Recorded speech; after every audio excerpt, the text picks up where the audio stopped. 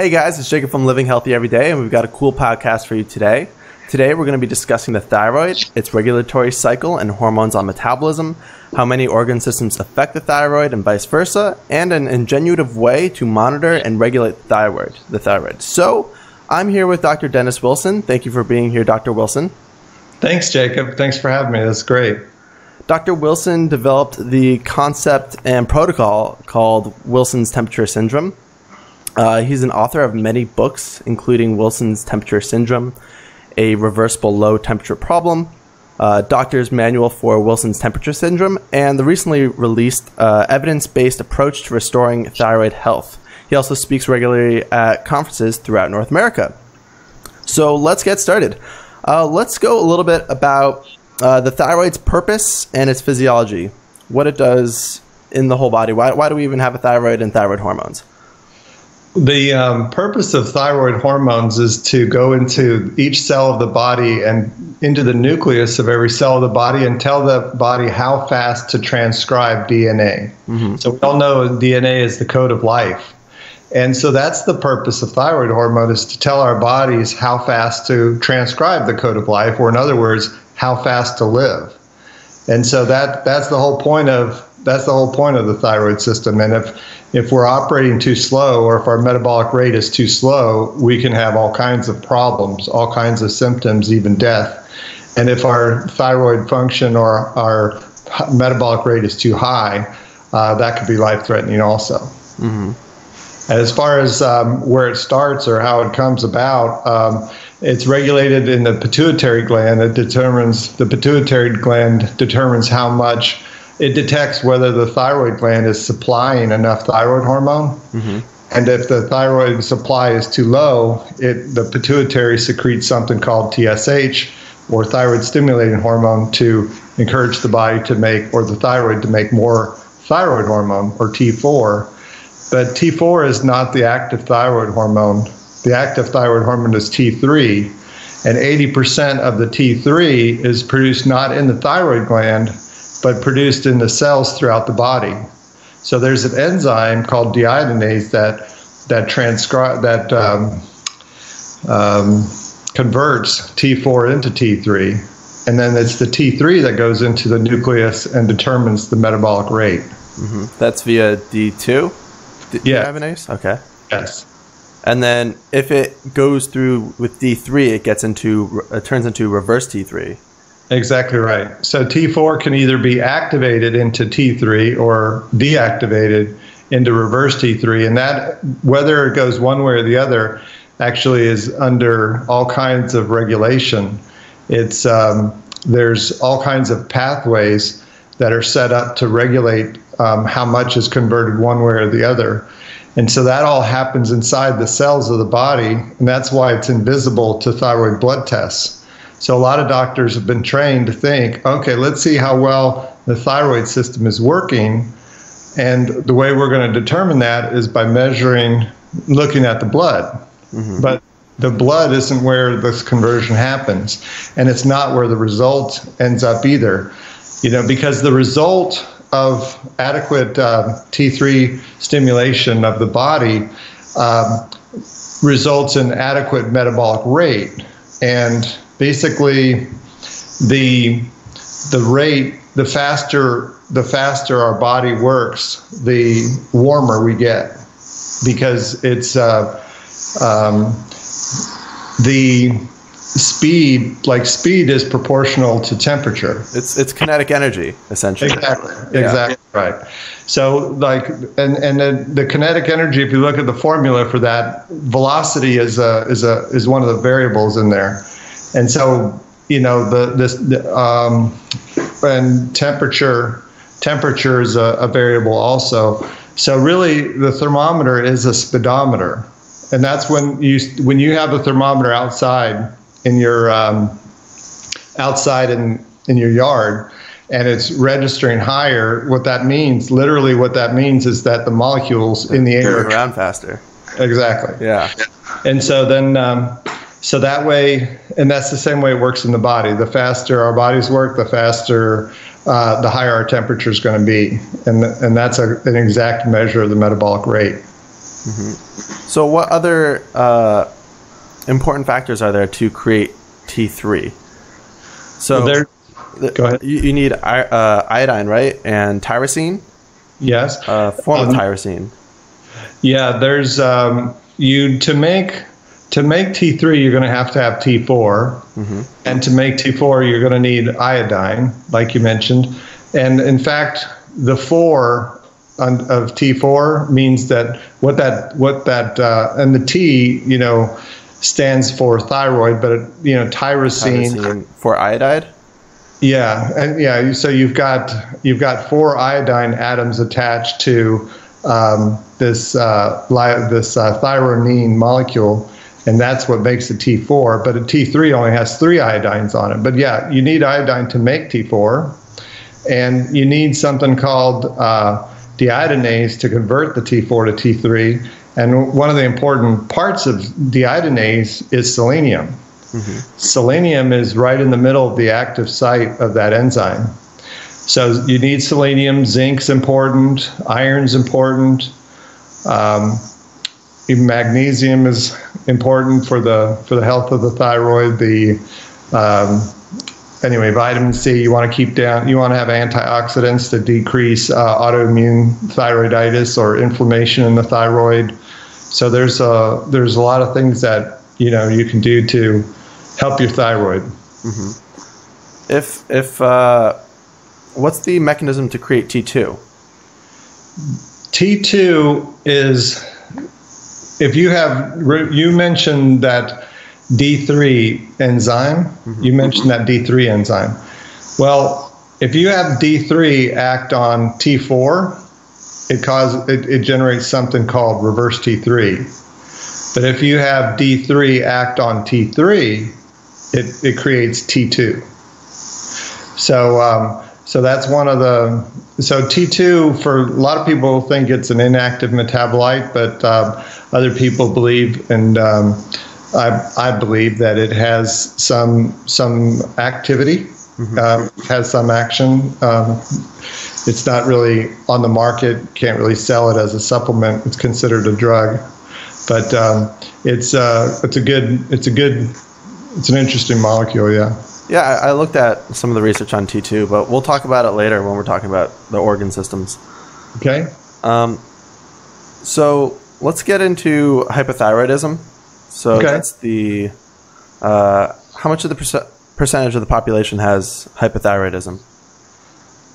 Well, that's a great question, and different people have different definitions for hypothyroidism, and most people would diagnose, or they would define hypothyroidism as a high TSH, which indicates low thyroid hormone function or thyroid production. And a high TSH is a TSH, and even that's, some people would say it's over 2, or a TSH over 3.5, or a TSH over 4. But to answer your question, I would say probably 3% of people have a TSH higher than 4.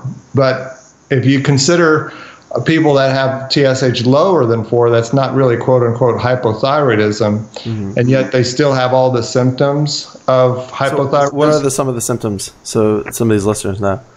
Okay, so you've got fatigue, depression, dry skin, dry hair, fluid retention, PMS, anxiety, depression, easy weight gain, insomnia, migraines, carpal tunnel syndrome, arthritis, cardiovascular disease, hair loss, low sex drive, low ambition, low concentration. Sounds like every symptom under the sun. Yeah, there's literally dozens and dozens, and it's easy to see why, because again, we're talking about metabolic rate, which is the sum of all the chemical reactions in the body. And so literally, when you have a slow metabolism, you have a slow, everything in your body functions poorly. So yeah, it can cause pretty much every symptom known to man. So how does it regulate mood disorders and things like that? Well, people can definitely have anxiety. They can definitely have depression. They actually have done studies to show that T3 is a better antidepressant than antidepressants are. Like you can take people that are failing on antidepressants and you can't find an antidepressant that works on them, and you can put those people on T3, and half the time or more, they're going to respond to that when they didn't respond to the others. So it helps. And there's some people with bipolar illness. Thyroid can be part of bipolar disease, can be definitely part of anxiety and panic attacks. So as far as the exact mechanism, I would say that, when the temperature's down, every enzyme in the body depends on its shape for its activity. And when they're too cold, they're too tight. And when they're too warm, they're too loose. But when they're just the right temperature, then they function the best. And when the temperature goes too low, it's basically affecting every enzyme in the body, and every chemical reaction in the body depends on enzymes, pretty much. So anyway, there's literally hundreds, if not I'm sure there's thousands of pathways in affecting mood disorders, and every one of those could be affected by low temperature, I think. Yeah, absolutely. So what about things like weight gain, low thyroid weight gain? Yeah, there's, I've had patients who have low temperatures and they've tried everything known to man, and their TSH is normal, but their temperature's low and they have all the symptoms. And the symptoms typically come on after stress, and stress like childbirth or divorce or death of a loved one. And so they're fine. They go through some major stress and they gain a ton of weight, and they can never get it off. And I've had this one lady, the most I ever saw a lady lose was, we got her temperature up with some T3 therapy, and within a month she had lost like 35 pounds. And she hadn't changed really anything in her diet, and she was totally unrecognizable. And I've had patients lose over 100 pounds when they couldn't lose weight before. So, and I've also had people get their temperature up and they still didn't lose weight. So it's obviously not the whole story for every person, but, it's a huge factor for some people for sure. So T3 is working, it makes more brown fat, right? It does. Let's see, I'm trying to remember the ratio. I think, I don't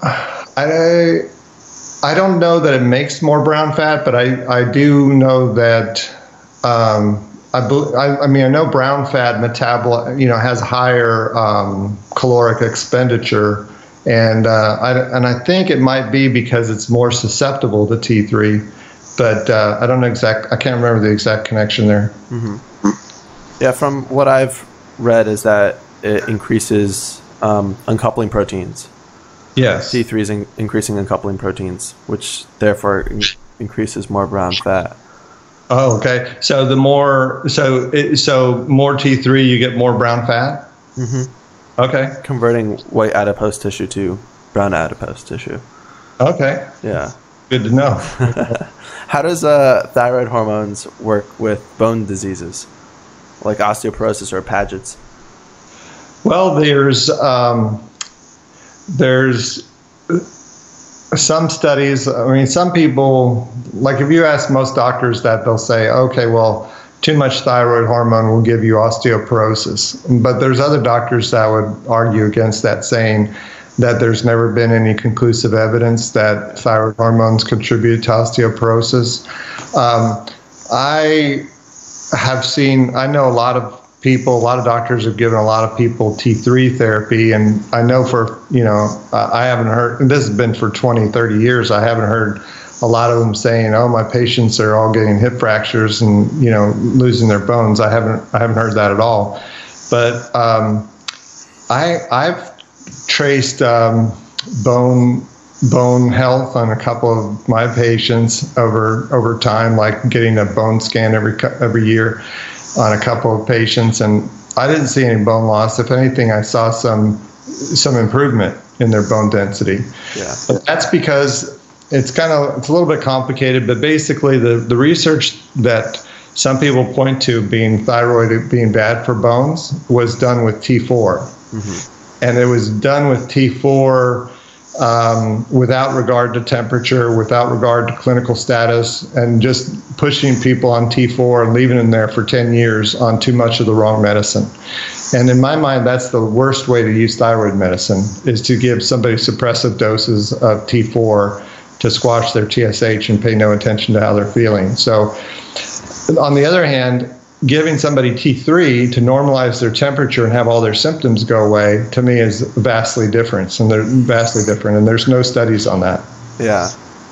Yeah, from what I've researched is that, so T3 is increasing PPAR gamma and also uncoupling proteins, and those are correlated with increased levels of vaspin, which is a hormone that increases bone density, Yes. that and preptin. So the pathways from what I've researched, it should technically help. Yeah. With increasing bone density. Yeah.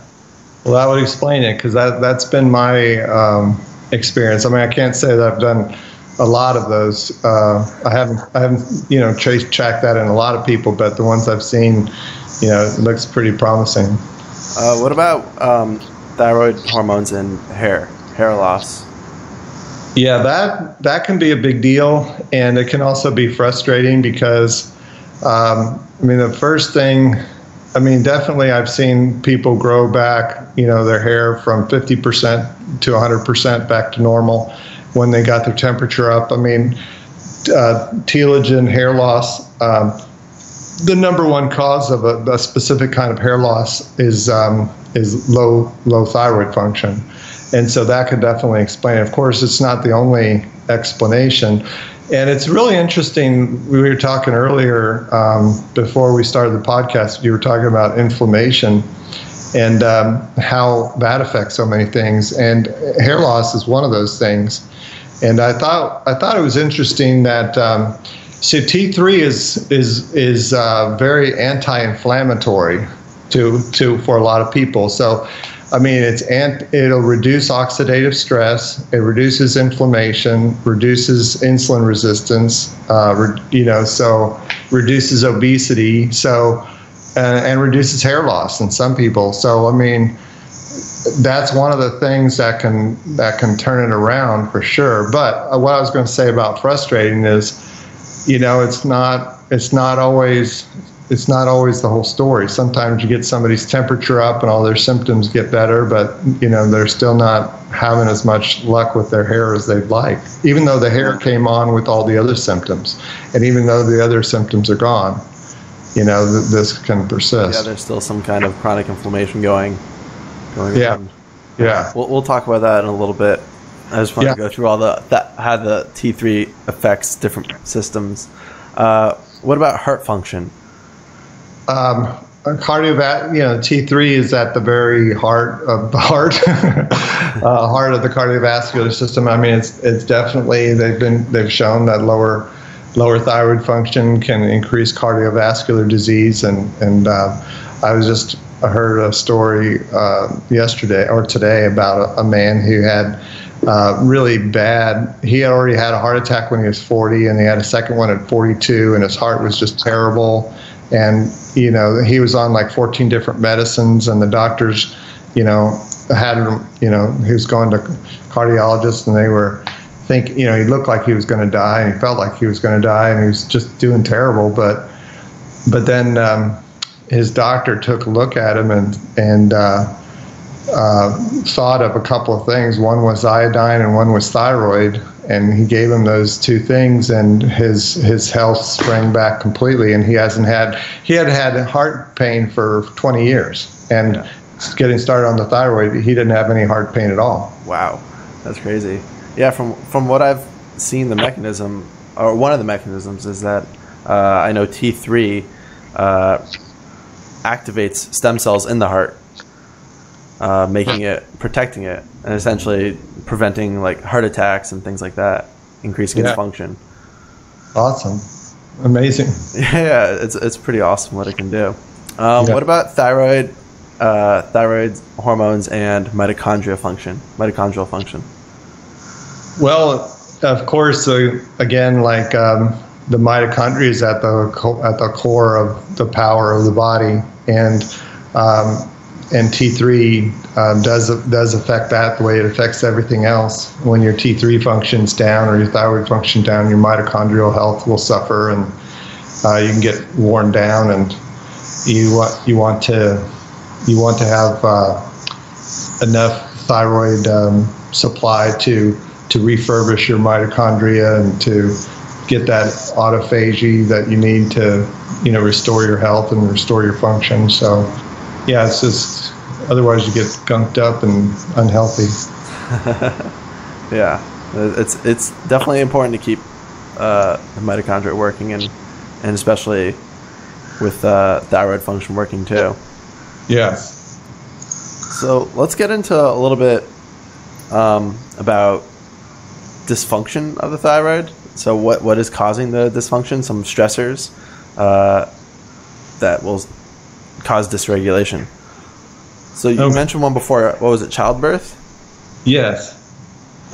And that would be the number one cause. And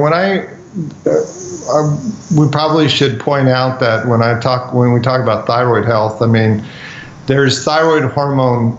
There's thyroid hormone supply, and then there's thyroid hormone conversion or utilization or expression. And most doctors will look at just one parameter when they're assessing your thyroid function, and that's the TSH.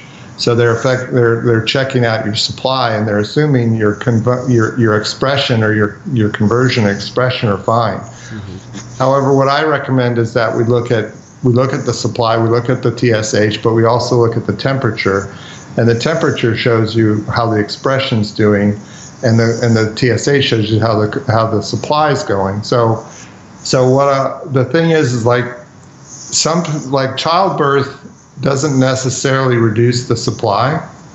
It doesn't really necessarily cause, I mean, in some cases it can. So some people can have a supply problem and some people can have a conversion problem. And so, yeah, some people have postpartum thyroiditis, and that will decrease the production or the supply of thyroid hormone. But much more frequently, you asked me about the hypothyroidism, and I said 3%. Well, there's some people that have a normal TSH, so they don't have hypothyroidism, but they still have a low temperature, and they still have all the symptoms, and that's reversible. I call that Wilson's temperature syndrome, but there are 10 times more people that have that. Like 30% of the people walking around out there, and a lot of the people on this podcast, I mean, if any of you are having complaints, all you have to do is check your temperature, and if your temperature is running a degree below normal, then that's plenty to explain all kinds of symptoms. And and maybe no one's told you that before, but it's still true. And so there's no reason you have to walk around with a low temperature. And as long as you do walk around with a low temperature, you have, good reason to expect to feel bad, because it doesn't feel good to have low temperatures. But anyway, so when you have a stress like a childbirth, that can definitely, the body goes through a stress and tries to slow down like a coping mechanism. But after the stress, it's supposed to come back up to normal, and you're supposed to feel great again. But sometimes you don't, and sometimes you stay that way. Yeah. And stuck in a vicious cycle. So anyway, the childbirth is very common, where a person will say, "Yeah, I was fine until my third baby, and I had this baby, and I've never been the same. I felt tired. I've become divorced. I'm tired." I heard another story today of a lady who had a huge goiter. She had a normal TSH. She had a huge goiter. She was on thyroid medicine. The doctors were all satisfied because her blood tests were fine, but she was depressed, tired. She could symptoms. Yeah. So anyway, they when they took her temperature and changed her medicine from T4 to T3, her goiter went away. She got her life back. So, wow, that's awesome. Mm-hmm. What other stresses are there? So divorce, mm-hmm. death of a loved one, job or family stress. Sometimes losing a dog. Or I had this one patient who he was a fireman, and he had his father living with him. It was just him and his dad living there. and he was taking care of his dad. Well, his dad liked to sneak up on him and scare him just for kicks. So he'd come up to behind him and he'd like, "Hey, how's it going?" And it scared him every day. I mean, every day he was just under this constant stress of not knowing when he was going to get scared. And so anyway, in his case, that was enough stress for it to get to him after a while, and his temperature dropped and his health started to fail. And so anyway, but when we got his temperature up, he felt a lot better. So it could be anything. It could be any kind of emotional or mental or physical stress. Yeah. So there's like toxins too. Oh, definitely. Get from that. Yeah, definitely. So toxins can affect. They can affect both thyroid hormone supply and conversion, and there's a lot of people. So the whole system. Yes, there's a lot of people. We're all toxic, I believe. Dr. Pizzorno is an expert in the field. He recently wrote a book called The Toxic Solution, I think. Toxin Solution. Really good book. But anyway, he points out how we're all toxic now, and you really need to have some kind of active detoxification program involved. And a lot of things you could do with that. Yeah, you've got pretty much plastics everywhere, and then all the heavy metals that come from your mother as well. Yeah. There's just no way getting around it. Absolutely. Yeah. So what are the problems with giving just straight up T4? That's mostly what they do at doctors. Yeah. Well, I'd say that there's for some people that have no. I personally, I'm not against T4 as long as a person's temperature is normal. Okay. So like there's some people who have, let's say they have no thyroid gland, or let's say they have hypothyroidism, and you give them T4 and you give them that supply and their conversion's okay and their temperature's fine, that could be fine. That could be fine for years. That could be great. However, can be a problem though when you give somebody that has a low temperature, like a lot of, I would say probably most people on T4 right now, probably most people on thyroid medicine do have low temperatures. And if not most, then probably at least half have low temperatures even though they're on T4. And the problem with that is if they have a normal TSH and they have a low temperature, it indicates they probably have a conversion problem. And the bad news about that is that the deiodinase enzyme is under regulation. It's downregulated. It's metabolized. Proteolized. It's destroyed by something called the ubiquitin proteasome pathway. And you don't. Unfortunately, one of the things that really speeds the destruction of that converting enzyme is T4. T4 and reverse T3 rapidly or greatly encourage the destruction of the deiodinase enzyme. That's in negative feedback? Yeah. Okay. Yeah. And so it's kind of like the body's already in conservation mode. It's already trying to slow down for whatever reason. And then you give it, in other words, it's already a conversion problem. It's already trying to slow down it's already trying to slow down the supply that you're giving. And then when you give more supply, the body says, oh, here comes more supply. Let's slow down even further. So adding the T4 actually just worsens the conversion problem. And sometimes people get worse when you give them T4. And when you increase the dose, typical story, and I know that some of the people on your podcast can relate to this. Typical story is that if you have a person on thyroid medicine, a lot of times they'll say, every time they increase the dose, I feel good for 2 to 3 months, and then I feel worse again. Yeah. And then they increase the dose, I feel good for 2 or 3 months, and I feel worse again until I feel worse then they increase it and I feel worse right off the bat. So that's a typical story, and that's because they're being pushed too far in the wrong direction with the wrong medicine. Yeah, it's bad. Yeah. I forgot to ask this before. We were talking about weight gain. What about those who are with low body temperature, but are skinny and have trouble gaining weight? Is T3 going to help that? It can. I've had patients like that, and I just speculate that it's because, having a low temperature affects different people in different ways. For some persons, one guy, his only symptom was a skin problem. His skin was flaking so bad that it was cracking and oozing, and he was practically freezing to death in the air conditioning. Yeah. And he really looked like he had been exhumed, like taken out of the grave, because his skin was flaking that bad. It looked awful.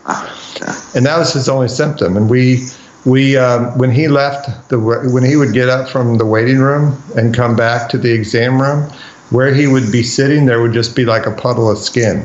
And I don't mean like a puddle like liquid. I mean flakes of skin all around where he was sitting. Oh, wow. So, I mean, it was like really bad. But that was his only symptom.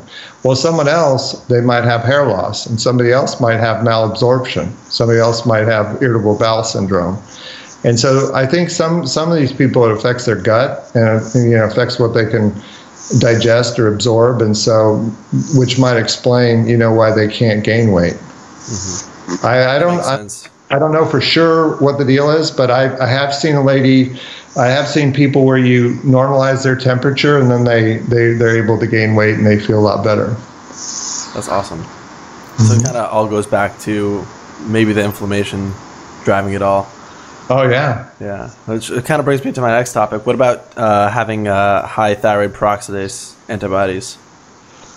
Well, I'll come right back to that. But one thing, Jacob, that I'm going to hit right now, so I don't forget it, because I think you'll find it interesting, is that there's certain herbs that help thyroid function. And they're like Google myrrh and triphala fruit and blue flag iris and ashwagandha and different herbs like that are really helpful for thyroid function, both supply and conversion. And what's fascinating about that, Jacob, is that those plants are almost all anti-inflammatory. So it's just really interesting. Wow. Yeah. Like if you say,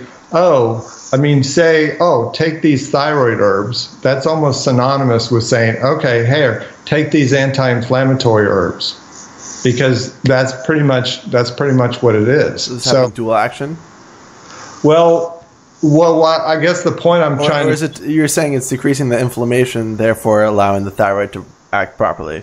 Exactly. I mean, I just think it's real coincidental that, a handful of anti-inflammatory herbs are just so happen to be really good for the thyroid, which is, so, I mean, it's basically suggests that a lot of what happens, of course, inflammation and autoimmunity are basically synonymous. That's, chronic inflammation or pathological inflammation is another word for autoimmunity. It just so happens that the thyroid gland is the gland that's the organ that's most affected by autoimmune disease, or in other words, the organ that's most affected by inflammation. Yeah. So, so you give these people anti-inflammatory herbs and their thyroid gets better, which totally makes sense because it's all inflammation. So it just confirms your theory or your feeling that a lot of what's going on in the thyroid system is due to inflammation. Mm-hmm. Yeah. Well, let's talk a little bit about that now. Hashimoto's, autoimmunity. What's going on? Let's do a quick but in-depth lesson of how the inflammation of the immune system, how the immune system is causing inflammation. So things like cytokines, chemokines, interleukins, Tregs, nuclear factor kappa beta, bringing that whole process in downward cascade. Okay.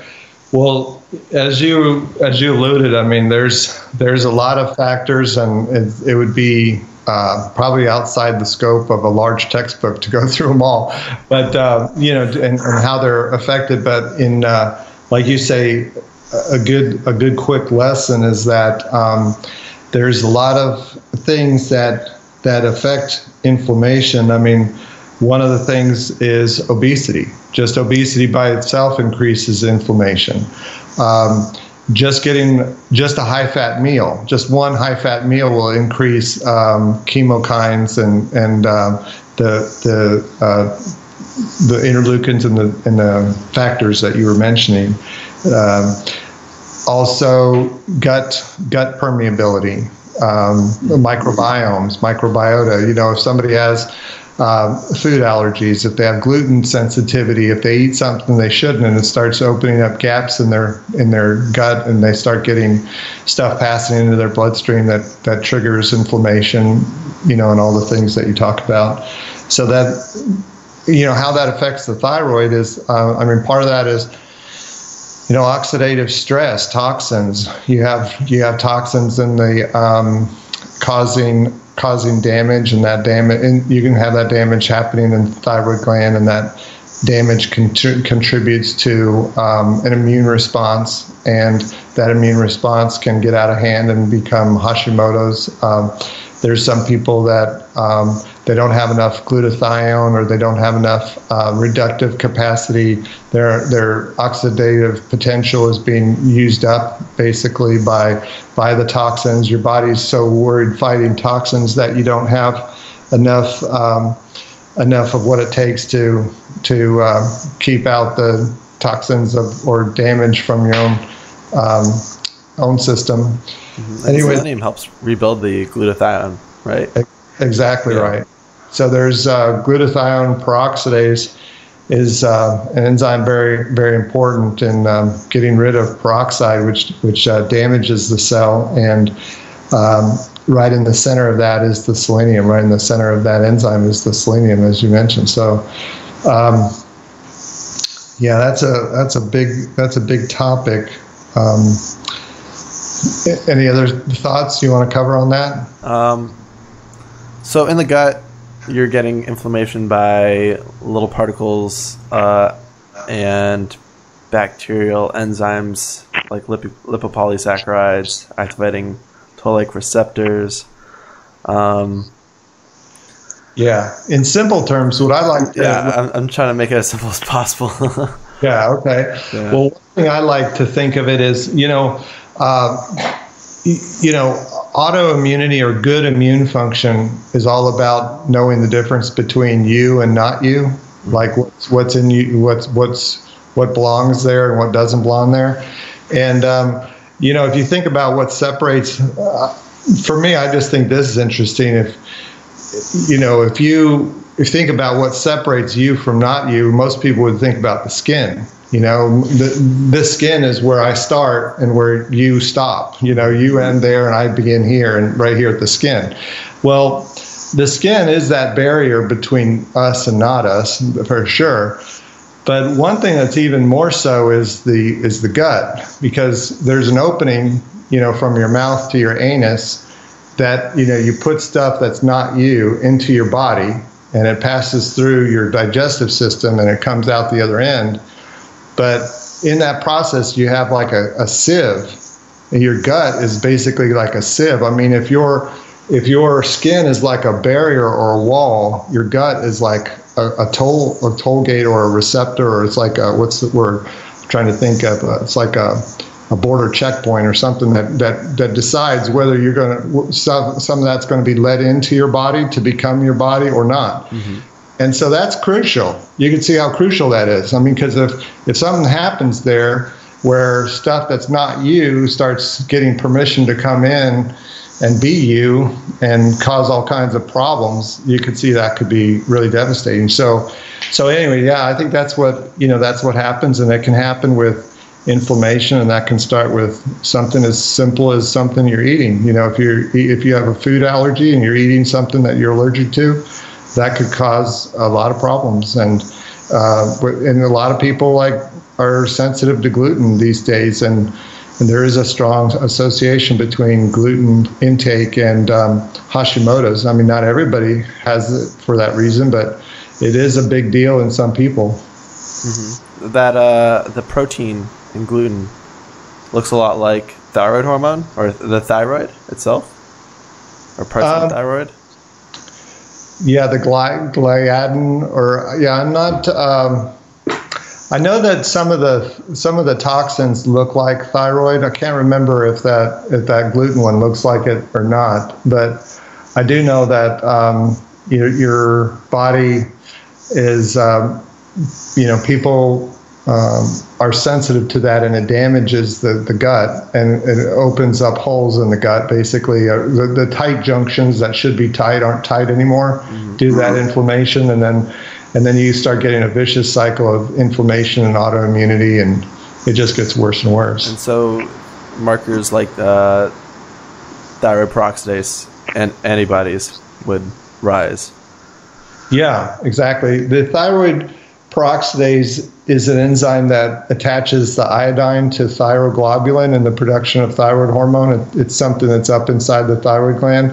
And when there's damage inside the follicular cell of the thyroid, the thyroid peroxidase enzyme is on the membrane, the follicular membrane between the follicle and the follicular cell. But anyway, when that area gets injured, then somehow that can make it attractive to our immune system, and then all of a sudden we're making antibodies against thyroid peroxidase, and then our quote-unquote TPO antibodies start going up. So yeah, high TPO antibodies can be found in Hashimoto's, and they can also be found in other autoimmune diseases, which is kind of interesting. So some people with lupus, for example, will have high TPO antibodies.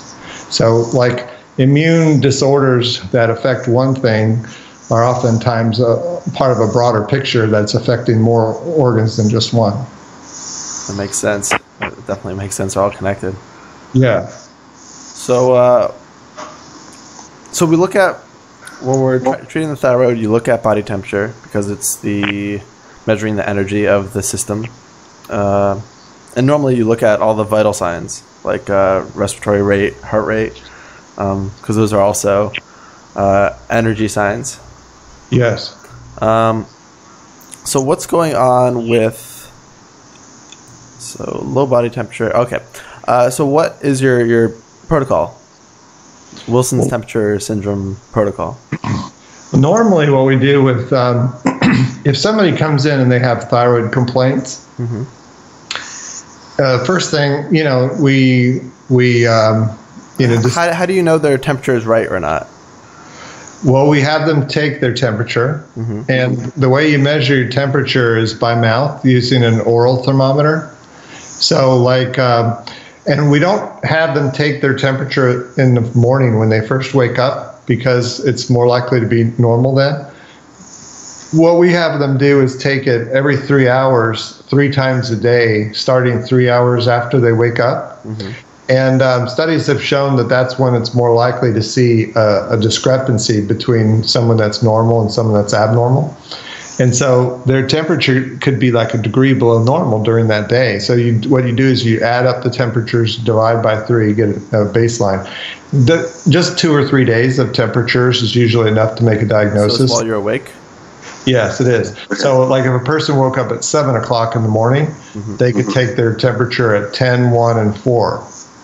10, 1, and then 1 and 4 p.m.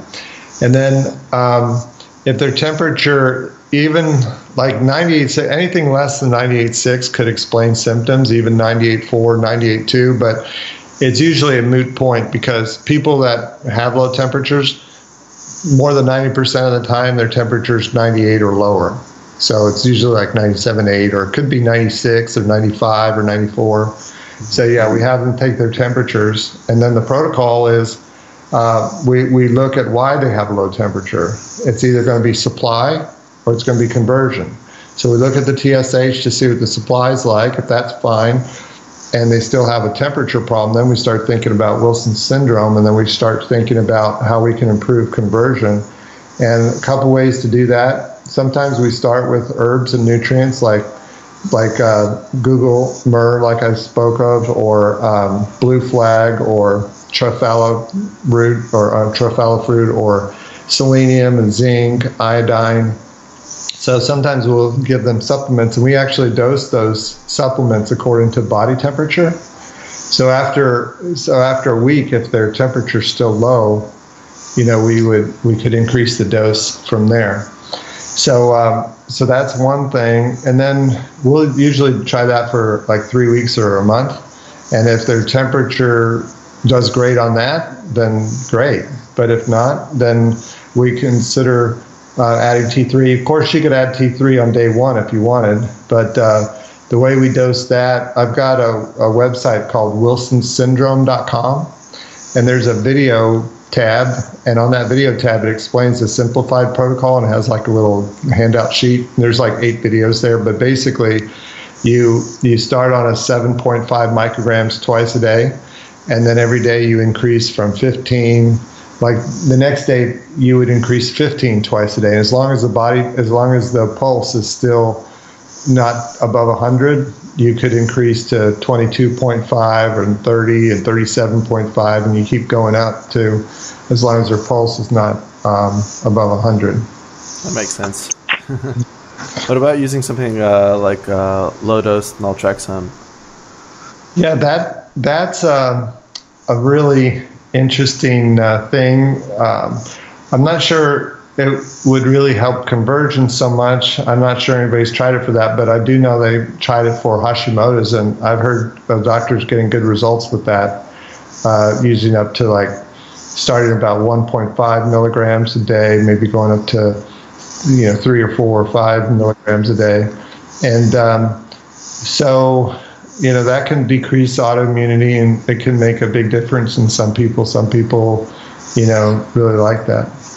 What other tests do people want to get? Well, it's a good idea to check their iron and their ferritin levels. That can affect thyroid function. Of course, thyroid disease, I guess, in my mind, largely is a diagnosis of exclusion. So you want to make sure they don't. You can get tests to rule out liver disease, anemia. You can rule out leukemia, kidney disease. So you get a normal complete blood count. You get a normal multiple chemistry test to rule out all these things. And a lot of these people are told by doctors after they do all these tests, doctors say, well, your tests are all normal. There's nothing wrong with you. Have a good day. You're perfect. I've got great news. Your tests are all normal and you're perfectly healthy, and now you can go enjoy your life. And they're like, every one of them. I've had one patient, she went to a research hospital, I won't mention which one, but believe me, if I said the name, you would think, oh, this is this is like the top of the food chain. This is the best research for everything you could ever go to. Yeah. She got $30,000 workup. Holy crap. This was like a third opinion. She had already gone to her family doctor, already gone to an endocrinologist, knew there had to be a problem. So she went to, the ivory tower to get the definitive scoop on what the deal was. They did a $30,000 workup, and they comforted her with the knowledge that she was completely fine. She was completely normal. And of course, she was just still miserable, had all the symptoms. Came to my office, and I gave her a $6 thermometer to go home and see what her temperature was. And it was low. She had a really low temperature, and she started taking T3, and within 2 or 3 weeks, all of her symptoms were gone. So a $29,000 994 difference. Yeah, that's right. So it doesn't have to be a lot of money. Yeah. So what other? So you can add T3. You can take herbs to help with hormones. What about things for? You said most of these herbs are working as anti-inflammatories. What are some other supplements that aren't herbs? You said iron and selenium. Yeah. Iodine and selenium. Sorry. Yeah, iodine. Let's see. Zinc is a good cofactor to take. As far as ferritin, iron stores can be important in thyroid function. Let's see.